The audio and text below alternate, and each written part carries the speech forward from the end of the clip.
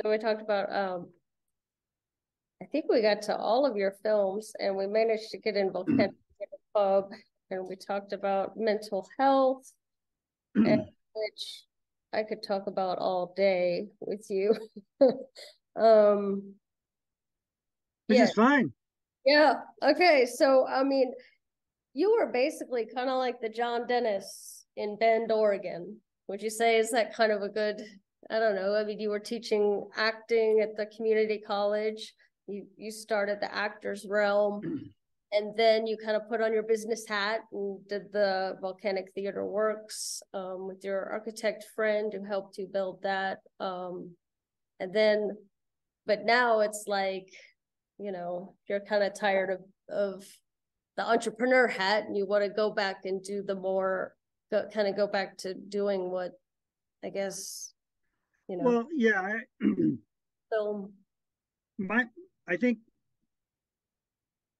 if you go as far back as a teenager to now, in my mid 50s, the one constant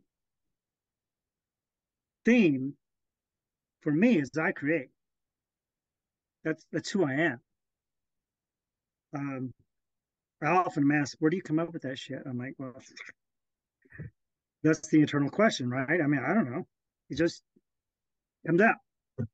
What else would you? Um, Yeah, it's what I do, yeah. and it's what my brain does. Now, whether bipolar disorder has anything to do with it, I don't know and don't care. Um, I love how David Lynch describes it. He describes creativity because I so when he said it, I went, I understand that, dude. Hmm. Um, he said, I do meditate. I have to, but he talks about transcendental meditation a lot. He has actually a film school that main focus is on writing and transcendental meditation.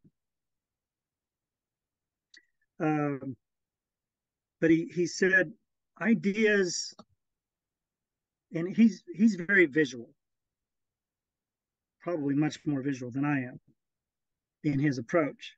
Um, but he'll start with pictures. He'll see something, and he talks about. For me, it's vocal. I'll be driving around on my motorcycle or in my Jeep. I don't have radio on. I don't have music on. I daydream.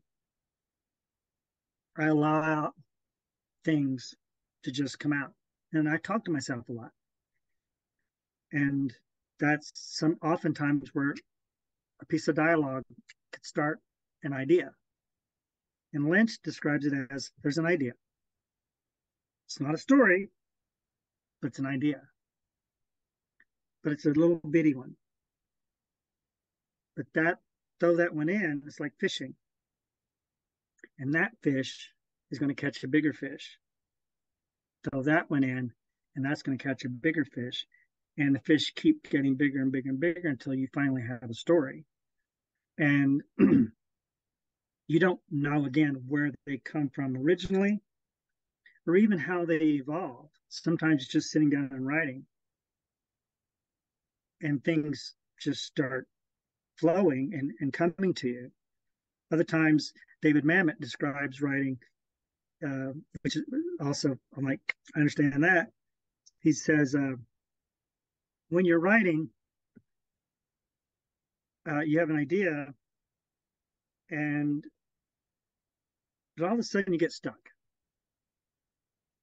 And I always get stuck. I'm like, what do I do now? And he goes, you're going to get stuck. But here's the great thing about it, you are going to find a way out of it Mm-hmm. because the character's got to find a way out of it.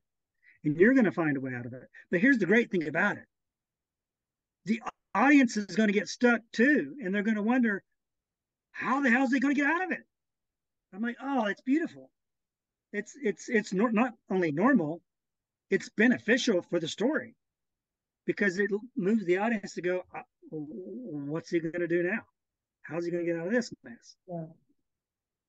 So I love the idea of how similar many artists are in their creation, and then also how different we are because of where we come from.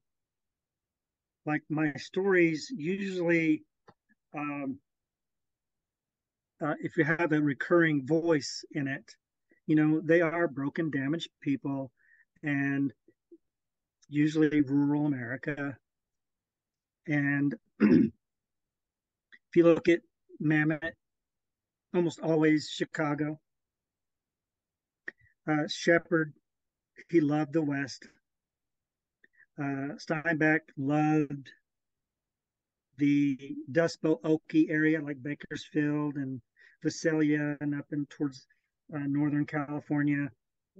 They had specific voices and recurring themes, and it's fascinating to me. It's like, oh, like I hope to someday capture this. But I love seeing an image from a film. Have you ever seen played the game Framed? No. It's very similar to Wordle. Every night, Framed puts up an image, screenshot, and you get 6 guesses what film that is. Oh. Some you go, boom, know what that is. Some are so obscure, you're like, well, that could be anything. I don't know what that is. Maybe I haven't even seen it. But what I do love is when I see a trailer or an image from a film, I can identify that director right away. Like you only need one image to know a Wes Anderson film. It's Wes Anderson. Like, I know who that is. Again, it becomes more of a cinematic motion picture visual experience. Sometimes you know what a Scorsese film is. Many people try to, like when they did Joker with Joaquin Phoenix, right, they try to replicate Taxi Driver because the overall feeling of being in New York is so vibrant in Taxi Driver. You always know you're in New York in a Scorsese film. Sure. Differently than Woody Allen in Manhattan. It's a different New York. Yeah. Spike Lee, Tim Burton. Immediate, it's a Tim Burton film in one image. I'm like, I don't know if I'll ever be that visually minded as a director. Might be more like a Darren Aronofsky, who is more of a character-driven film director that, Requiem for a Dream, Black Swan, The Wrestler, The Whale. Yeah. There's I have to say this. There's do you remember American Playhouse? It was a television program. It was similar to Masterpiece Theater. American Playhouse would have these Broadway shows, but they would go on set with their video cameras and shoot and edit and piece together the play and put it on TV. Well, they did. Now, I was already a big fan of Steppenwolf at this time. But they had a production of True West, the original, with Malkovich and Sinise. Sinise directed and also played Austin, and Malkovich played Lee. And nobody knew who either one of these guys were, but they showed up on Broadway. And then Malkovich was instant stardom. Malkovich had never auditioned for a role in his life. True West just catapulted him into stratospheric star from that one performance. I watched that so many times that it probably could have ruined my career, because I found it as an acting Bible, because the way they approached it. And I tried to share copies of this VHS tape to everybody I ran into. You have to watch this, because Malkovich is brilliant. He's stunning. The performance is a little self-indulgent, but that approach, that American Playhouse production of shooting a play, like, oh, I want to do that. I think that's where everything started for me is, oh, you can definitely write a play and shoot it. A lot of people adapt, many people adapt plays into film. Another Steppenwolf actor, Tracy Letts, who's from Oklahoma, his plays are all adapted into film. There's August Osage County, because he's at Steppenwolf, and he wrote that specifically for the cast of actors they had at Steppenwolf. He wrote it for that. He wrote Bug, if you've seen that, with what's the girl's? I love her. She'll come to me in a minute. But John Patrick Shanley, also a playwright that I absolutely adore, his films like Doubt, A Parable with Meryl Streep and Philip Seymour Hoffman. When you look at their character-driven dramas with limited locations, I'm like, oh, this is precisely what I want to do. Yeah. And that's probably what I'll continue to do. But utilizing my own imagination and my own visuals I see in my head, and always being character driven, and always focusing on story. And for me, story is always, and for me, I always break it down, even to my students, to 5 things. And it starts with character. Number 1, always character. What does he want? What does he want? One person wants one thing. Start there. There's your story. That's your plot too. Their journey of getting what they want.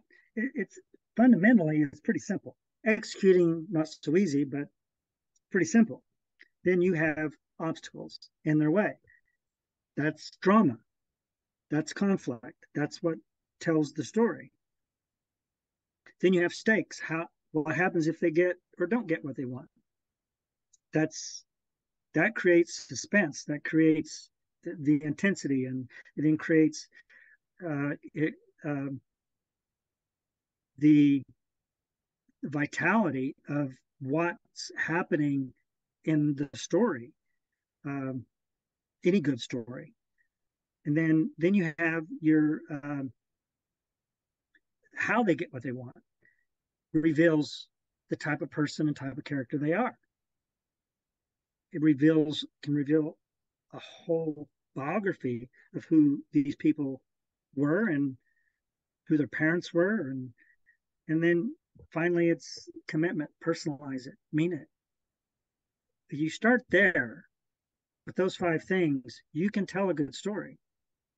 You got to be passionate about it. And I think all the great voices of American film directors, and the great writers, and the great playwrights, great theater directors, almost all of them move into film. I can't think of any that haven't. I mean, Sam Shepard did it. Martin McDonagh has done it very successfully. Albee, I mean, Who's Afraid of Virginia Woolf is an enormous cinematic film. So that's probably going to be a through line for me is shooting that way. Film students learn something completely different. They approach with, they learn uh, camera technique, which lenses to use. You know, it's a completely different process than an actor's approach. So when you see an actor directing, um, even if they're directing themselves, like, you know, Gary Sinise, he directed him and Malkovich in Of Mice and Men. And it's a fantastic film. Yeah. And of course, you have Clint Eastwood, who does, you know, a movie every year. Um, Spike Lee's in a lot of his own movies. Um, but I think that experience as an actor and studying scripts and dissecting plays and dissecting characters gave me the opportunity and knowledge to actually have confidence to sit down and write something and be heavily influenced by people, but also have my own voice and understanding that this is what I'm going to write. Like sometimes John would question in Buck Tussle, like, what is this? What is this? I don't know what this line means. I don't know what this means. I'm like, well, he's intoxicated, John. I mean, how many times have you seen somebody intoxicated that just all of a sudden just goes off on something? It's like, where are you? And I had to explain, it's like, why does everybody have to be so mean? Oh yeah. You can't trust nobody. He goes, where does that come from? I'm like, because John, he just realized he's been screwed over and he's intoxicated again. And I said, just take a deep breath and tell the universe that. And he took the note. And that's when you see him up to the gods.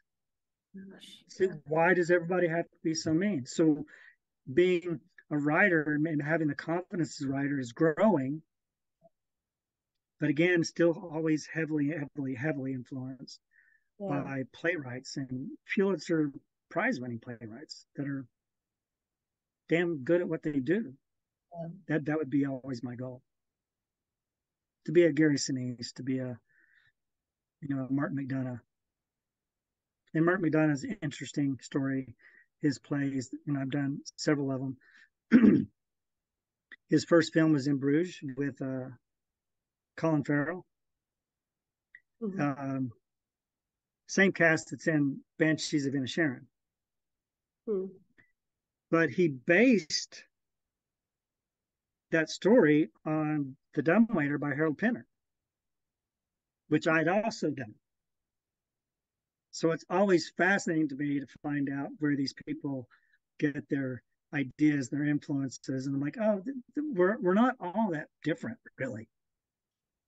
Yeah, our processes and how we get there differ, but the creation, when you are an artist, when you are a creator, you know, I think everyone has something in common. Process is probably a little different, but how we're influenced, that's such a big deal, though, how we're influenced. Yeah. Our childhoods, the people we ran around with, you know, the people we dated, the people that shaped our adolescence, and then into our teenage years, and then into college, and then into adulthood and marriage and having children. I mean, all these things shape us, who we are, in addition to, you know, your struggles and your triumphs. And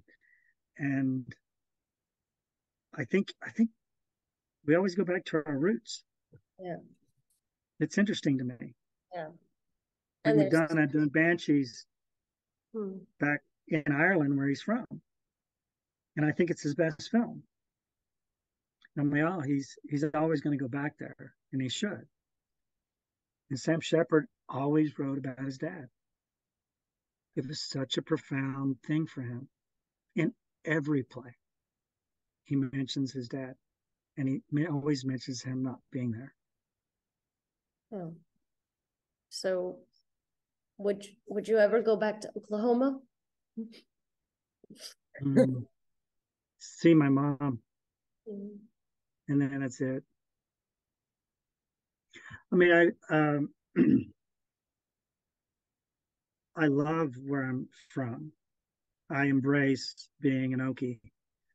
I love a lot of people there. My childhood was good. Um, it I found out was much different than people that once I got to college and understood that people actually got along with each other, that families weren't always angry at each other. Um, Families, they were like my wife's parents. For some, I'm like, oh my God, it's Ozzy and Harriet.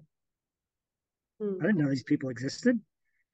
Um, it's a different culture for sure, but I love the fact that that's where I'm from. But there just wouldn't be a great deal of opportunity there for me.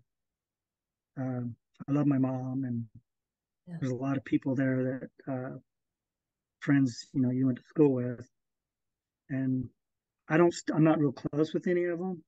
Yeah. Yeah. But I'd go to visit. I'd love to see a lot of people, but no, I don't. I certainly wouldn't live there. Yeah, not to live there. Yeah. Yeah, No, get that. I mean, it's just it's complicated. Like, yeah. I'd go back to Louisiana before I go to Oklahoma because Okay. it's southern Louisiana is culturally rich. I mean, Yeah. Yeah. it's there's a lot going on. Oh yeah. Because I we haven't talked about it, but when I went to uh, when I decided to go to grad school, I had lots of options actually, but I chose LSU because I one John Dennis, and because of the culture, I was fascinated with New Orleans and Southern Louisiana Mhm. much more than the other places, but I wanted to experience that um, vibrant, swampy, Yeah. bluesy, Interesting. Creole, Cajun. I just wanted to dive into it. So I was first semester, first play, main stage. I was the lead, and I don't know how I did so many plays at LSU. Oh, I was actually going from a main stage production to rehearsal for a black box production. Then after that, I was going to band rehearsal or to a gig, and I did that for 3 years. I was so in addition to the classes, I was in play rehearsals almost every night, or in production almost every night, and then going to a black box production, and then going to band rehearsal, and then also teaching advanced acting to undergrads. So um, I was so busy in 3 years there. I did so much that I look back on it once I was diagnosed with bipolar, and after people were making comments about me in graduate school, everything made sense. I'm like, of course I did it.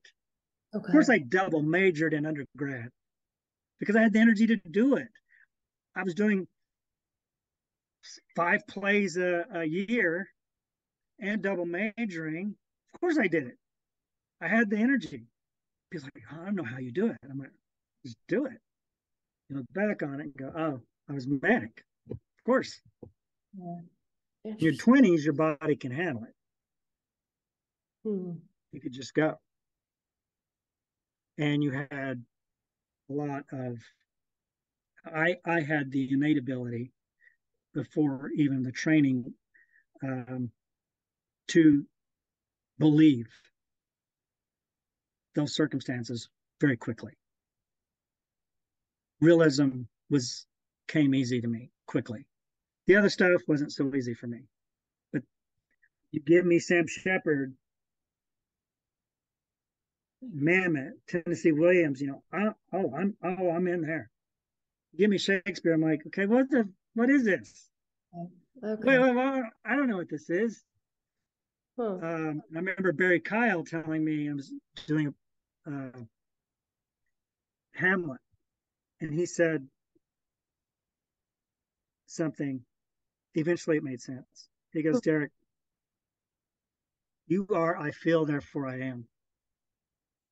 He said, you're like, you get on an emotional surfboard, and once you hit that emotion, you just start riding it.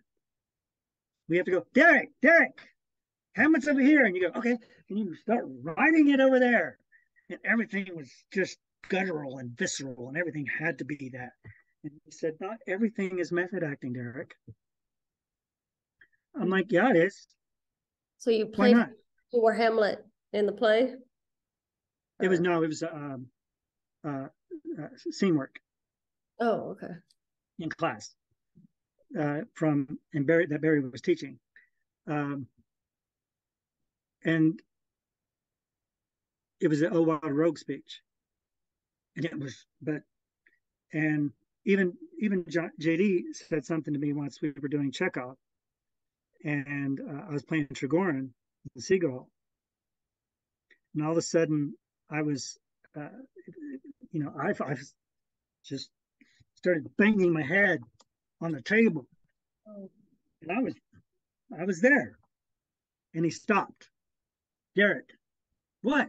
What are you doing? I don't know. I'm upset. And he just shakes his head. Derek, not every character is from Oklahoma. And I thought he was talking about my accent. Oh, okay. Later on, I realized, this is turn of the century Russia. People just don't randomly go around banging their head on stuff. This is a different culture. So the experience at LSU, not only did JD is so insightful and recognized who I was very quickly, American realism came easy to me, where the other stuff was quite the struggle. Yeah. Because I had to believe it and feel it.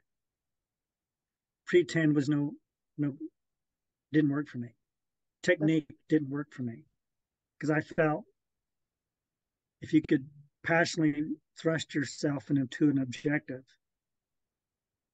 all the other elements of the acting craft fall into place. You'll be heard, you'll know where to go, your blocking will be taken care of, everything's done. That's how I work. And to this day, that's still how I work, because it's where I'm the most effective as an actor, and probably as a writer and a director. The other stuff they talked about, epic theater, and like, I didn't find any use in it, because Barry and JD could not be any more different. And when Barry cast me in the first big main stage production, and I was playing a Nazi SS officer, but it was completely different work, and I didn't understand it. I do now, of course, but at that time everything was just outrageous and intense and dysfunctional and broken, and I still deal with those people, but I understood that not everybody's from small town Oklahoma, and not every play or character is written that because JD said, I'd like once for you to play a bank teller because I'd like to see you play somebody where there's not something wrong with them. I said, I don't know how to do that. And I don't know why I would. So that's where it all started. I play broken people. I write about broken people, Broken people. damaged, outrageous circumstances that to me aren't that outrageous. Yeah. I've seen it. I've experienced it. I know those people. You play like your thing is the broken people who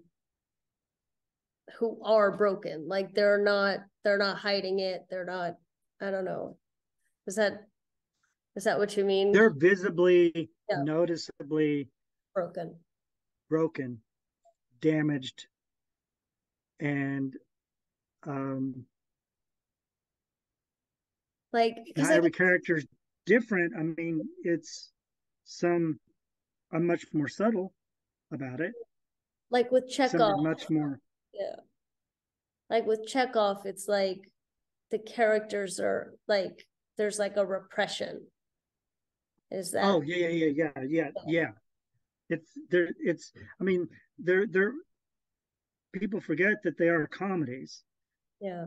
And the repressed and the depressed of these characters in these worlds, you have discovered Chekhov. And once you've realized Chekhov, same with Shakespeare. I learned about Shakespeare there, is once you learn the brilliance, the genius of Shakespeare, and trust the meter and trust the rhythm,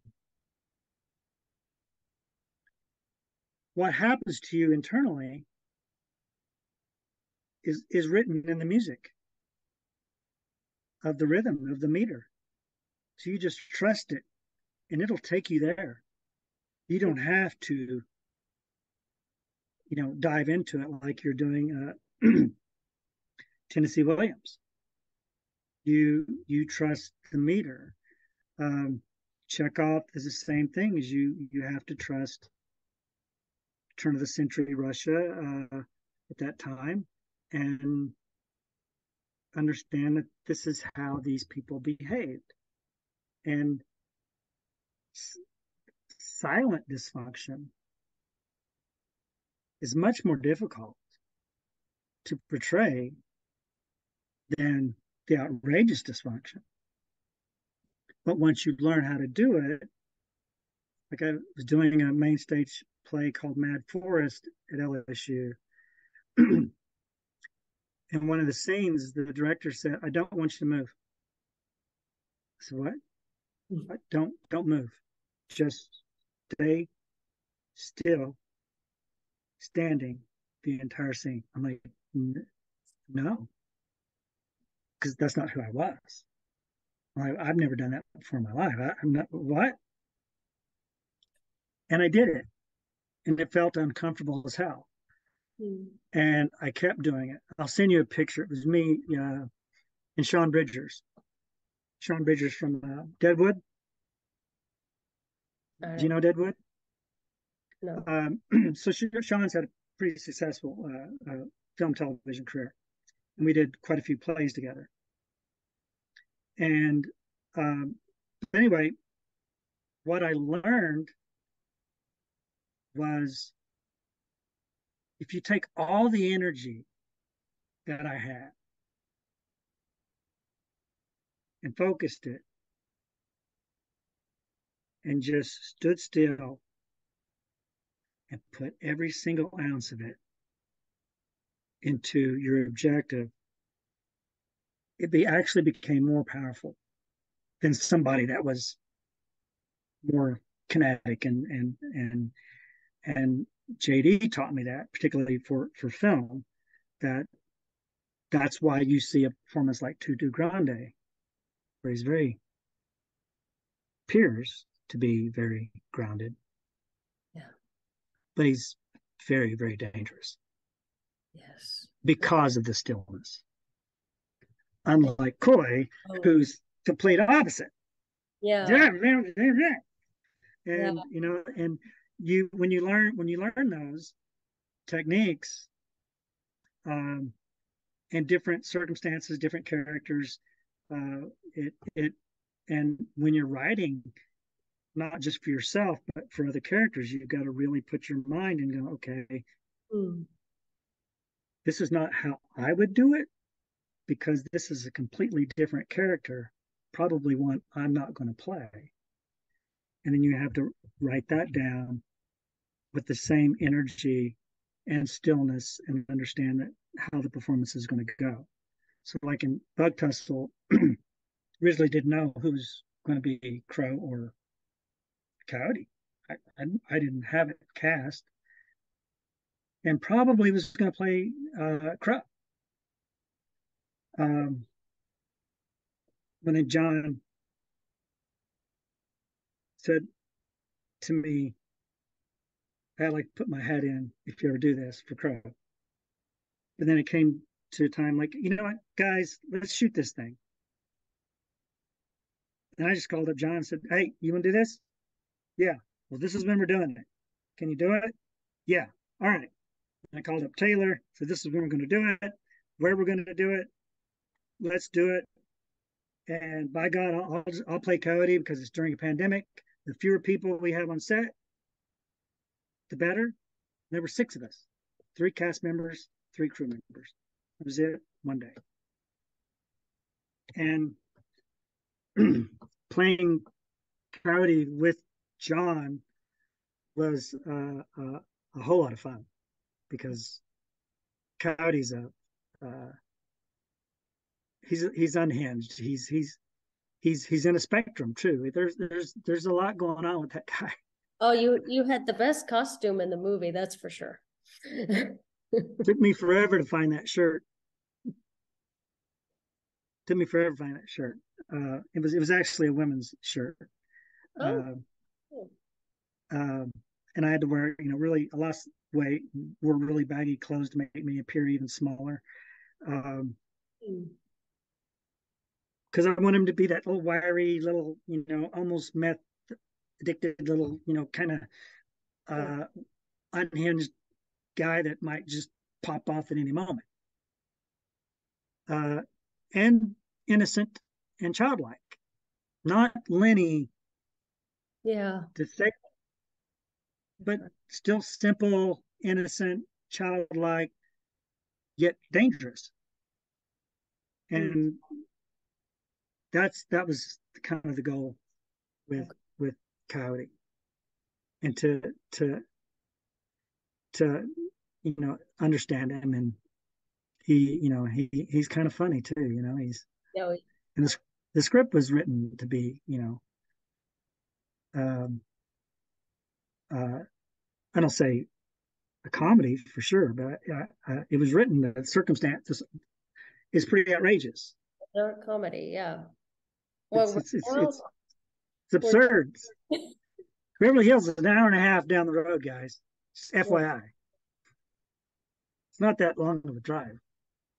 But yeah. for them, and I understood this, it's like when I grew up, people going to Tulsa was a major life decision. I'm like, just go. It's 80 miles. But for that, for those people with, in poverty, Wow. that dream of just going to Hollywood or Beverly Hills was a major, major obstacle and a major risk for them. And for a lot of people, seemed impossible. This is the end of our interview. Thank you so much for listening.